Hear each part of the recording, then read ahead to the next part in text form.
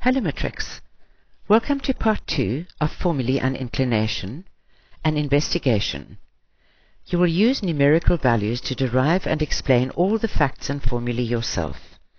Be practical, use your sketch and your own observations. Learn when formulae are needed or not. Let's do an investigation where we highlight 3 cases of straight line graphs. Vertical and horizontal lines, lines through the origin, and lines through any 2 given points. In each case, we will determine the distance, the gradient, the midpoint, and also the equation. First, investigate the situation. In case 1, we have vertical and horizontal lines. In 1.1, the x-coordinates have the same value, and therefore the 2 points are beneath each other, and we have a vertical line. In 1.2, the y-coordinates have the same value, and therefore the 2 points are alongside each other, and we have a horizontal line. In each case, by inspection, write down the length of PQ, the gradient of PQ, the midpoint of PQ, and the equation of PQ. Pause while you do so. Pause to mark your answers. The major question here is, did you use or need any formulae?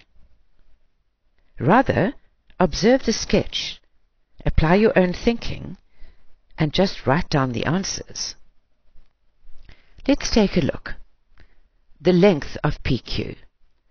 In both cases, the length was 4 units. In 1.1, that was the difference between 7 and 3, the vertical length, and in case 1.2, it was the difference between 6 and 2, the horizontal length. The gradient of PQ. The gradient of this line is undefined because it is a vertical line, and the gradient of this line is 0 because it is a horizontal line. The midpoint of PQ. Well, we realize the midpoint of PQ would have the same x-coordinate as P and Q, therefore 2, but the y-coordinate will be the value halfway between 3 and 7. So it will be the 0.25. The midpoint of PQ in the second case will have the same y-coordinate, namely 3, but the x-coordinate will be halfway between 2 and 6, and therefore the midpoint will be the 0.43. The equation of this line is x equal to 2, because x equal to 2 is a fact true for every single point along that line, and the equation of this line is y equal to 3, because that is true for every single point on that line. Case 2. Lines through or from the origin. Note the coordinates of the points in each of the 4 cases, and then note the horizontal and vertical, the horizontal, the vertical, the horizontal, the vertical, the horizontal, the vertical, all those lengths. As for case 1, we will by inspection write down the length of OP, the gradient of OP, the midpoint of OP, and the equation of OP. Pause while you consider your answers to these questions. But think carefully before reaching for any formulae. Rather, observe the sketch, apply your own thinking, and then just write down your answers. Pause to mark your answers. Now pause to study and explain the answers. Once again, did you use or need any formulae? Let's consider the answers. The length of OP was 5 units in all 4 cases. Applying the theorem of Pythagoras, we discovered that we had a 3-4-5 triangle in each case. The gradient of OP. In 2.1 and 2.3, the gradient is 3/4, and we notice why. Both those lines make acute angles with the x-axis, and we will just follow through to also see what the equations of those lines are. Y equals 3/4 x, y equals mx, and y equals 3/4 x for 2.3 as well.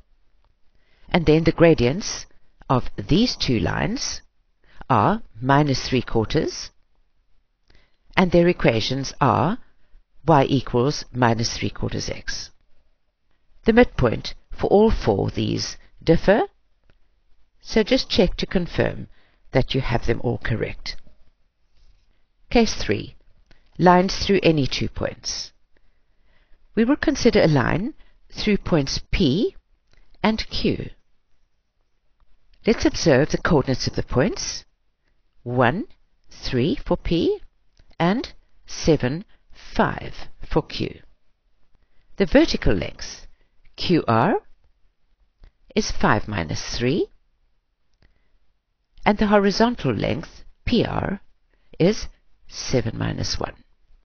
Now, calculate the distance or length, PQ. Pause to do your calculation and then to check it. By applying the theorem of Pythagoras in triangle PQR, the square of PQ is equal to the sum of the squares on the other two sides, 7 minus 1 all squared plus 5 minus 3 all squared. And we arrive at a value of 40 for PQ squared. But PQ itself is the square root of 40. Yet again explaining the distance formula. And from now on, use this formula now that you believe in it, but only when necessary, of course, as in case 3 above. Let's do the same with the gradient formula. Again, points P and Q, and as before, we will observe the length of PR and the length of QR. Note that theta is equal to the angle of inclination of line PQ. Pause while you determine the gradient of line PQ from this drawing. The gradient of PQ is QR over PR, 5 minus 3 over 7 minus 1, 2 over 6, and ultimately a third. And this confirms the gradient of our line PQ, according to our formula, is YQ minus YP over XQ minus XP. And then the angle of inclination, theta. The tan of theta is 5 minus 3 over 7 minus 1, which is 2 over 6, which is 1/3. The tan of theta is a third, enables us to calculate the angle of inclination. From our calculator, theta equals 18,43 degrees. Remembering that the gradient of the line is the tan of the angle of inclination. From now on, use the formula now that you believe in it, but only when necessary. And finally, the midpoint formula. Consider point M, and we need to determine the values of the y-coordinate of M and the x-coordinate of M. Before you think of any formula, can you guess the values of ym and xm? Pause while you do so. You probably just wrote down the coordinates of midpoint M by inspection. 4 and 4, halfway between 1 and 7, halfway between 3 and 5. We note, however, that the midpoint M of PQ has an x-coordinate which is halfway between 1 and 7, but it is also 1 plus 7 over 2, the average of 1 and 7. And similarly, the y-coordinate of the midpoint is halfway between 3 and 5, but it is also 3 plus 5 over 2, which is the average of 3 and 5. Confirming yet again the formula for our midpoint as being the sum of xp and xq divided by 2, the sum of yp and yq divided by 2. Knowing that the coordinates of the midpoint are the averages will ensure that you remember the plus signs, but whenever possible, just write the coordinates down by inspection. About the gradients of perpendicular lines and the fact that their product is -1. You don't have to know this, but was it perhaps bothering you? This slide can be used for you to think it through yourself from Figure 1 through to Figure 4. Just as a guide, though, let's see what we have in Figure 1. we have line 1 perpendicular to line 2, line 1 going through P, the point 3, 2, making an angle of theta with the x-axis, and perpendicular to line 2, forming the angle of 90 degrees. Also just note that P is being rotated anti-clockwise about the origin through 90 degrees to Q.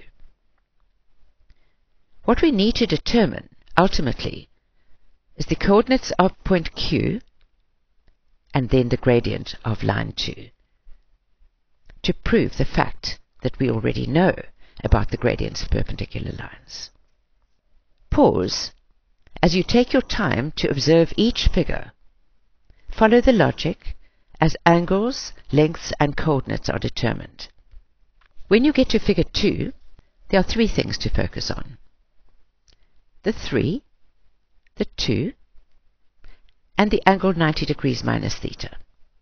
When you get to figure 3, there are again 3 things to think about: the angle 90 degrees minus theta here, and the angle theta there, and the fact that not only are these 2 triangles similar triangles, because they are equiangular to this triangle here, not only do we note that these 2 triangles are similar since they're equiangular, but they're actually also congruent, because this length equals that length, so they have an equal side.